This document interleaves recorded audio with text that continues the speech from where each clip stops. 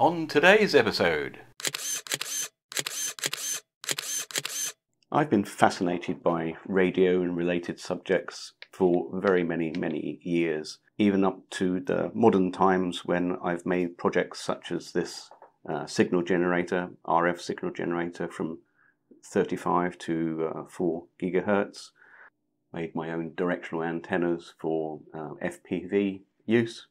One of the problems you face when making these systems is testing them. Professional test gear is ridiculously expensive and pretty much over the top for hobby use. I'm always on the lookout for different devices to measure and to test things. For example, this is a software-defined radio which I made a video about, and that you can turn into a spectrum analyzer, which is great.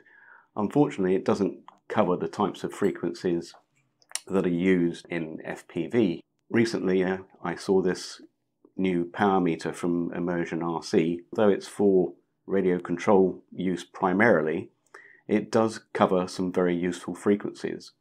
I've also been interested in the LORA technology, which is low power, long range radio transmissions. I made this device to be able to send information from a tag to a remote unit. This operates on 868 megahertz, which is also covered by this little tester. If you watch the meter whilst I scan the tag, you can see briefly the power increase as the device sends its data to the remote site. Let's take a closer look at the operation of this device in its usual environment. Turning the unit on, we get to the main screen, which shows us at the top left there the indicated battery. This should run for around 8 hours on a charge. The dBm reading, the indicator for either peak or average measurement.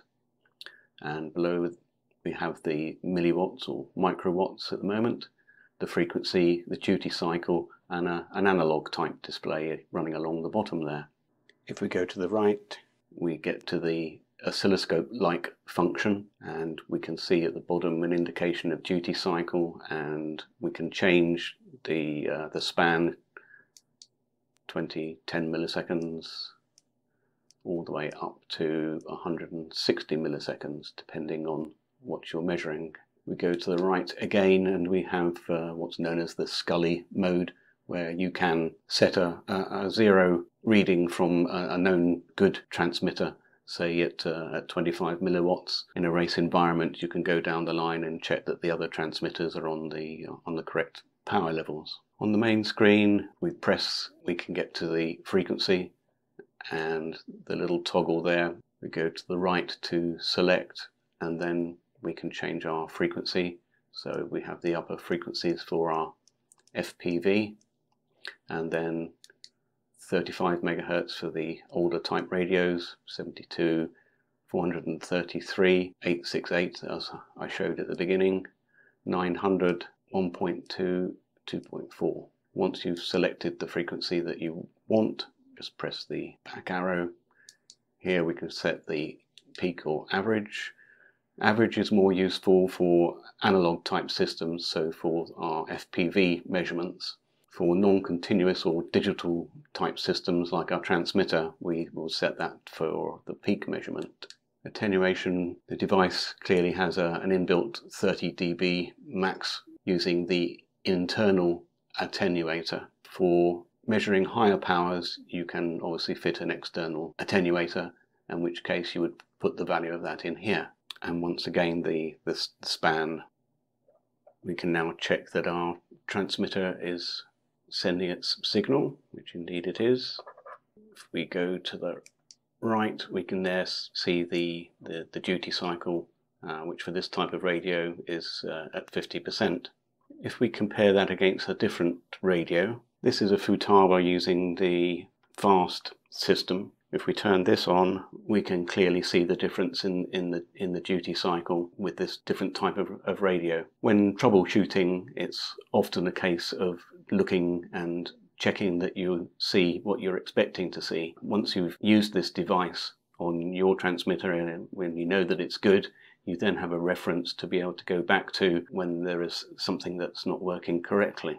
If your receiver is equipped with telemetry, then it will be sending that data out, so we can check that too. So there with the output from our receiver antennas, the waveform in this instance obviously looks very different. After an unscheduled landing, perhaps you'd want to check that your receiver hasn't been damaged and that the output from both of the antennas is working.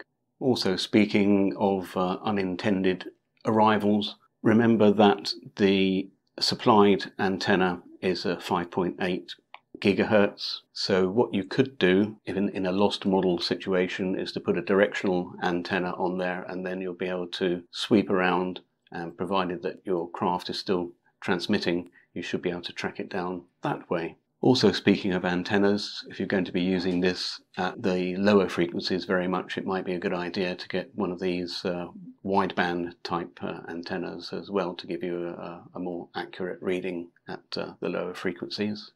And lastly, you'll probably want to get some adapters for different types of transmitter output. So here we have the little clip-on type connector. Now, I actually robbed this out of an old router. You can often find those in routers, and the more powerful VTXs tend to have these other type of push-on connectors. This one is supplied with the VTX to transfer that to SMA. Let's move on now and test this little VTX and check that it's outputting as advertised. First test now at 25 milliwatts, and there we are, 26 milliwatts, 25 milliwatts, 30 milliwatts, so that's in the right ballpark. Now let's change the power level to the next, which is 50 milliwatts, and there we are, pretty much spot on the 50 milliwatts. Go now to 100, and there we are at 100 milliwatts. So now let's put it up to the highest for this transmitter is 200 milliwatts. And there we are at just over 200 milliwatts. And it's decided to go to sleep. Here we go, 200 milliwatts. Excellent. In conclusion then, a very useful device, not really that expensive, around 70 euros, $70. If it enables you to recover a lost model or finds a problem with a crashed model that you weren't aware of, then it has to be money well spent.